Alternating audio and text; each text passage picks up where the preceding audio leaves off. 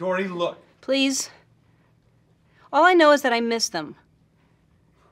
I really miss them. I didn't even know what that felt like. Oh my goodness, Nemo, are you okay? Great.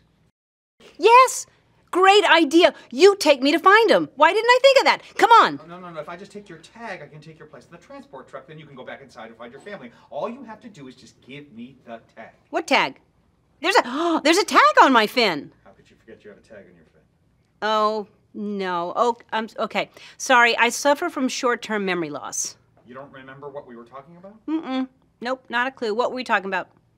Dory's just reached the edge of the reef. She's had a flood of memories. She remembers her family. She really wants to get out there. Marlin's stopping her, and she suddenly gets very serious and sincere, kind of quiet. Marlin's right in front of her, and she says this line to him. So if you want to give that like one try. And Not out of breath. Okay, yeah, try Right? not to be out of breath. Not out of breath. He's right there. Yes. Hank's got you in a cup. He's carried you through this whole exhibit. He gets you to the top of this big tank, and in this huge tank of fish, your parents are somewhere down in there, and so you're getting a little nervous. And so it's like being at the threshold of the house that you grew up in. You're like, whoa, like this is really gonna happen. So you're a little excited, you're a little anxious.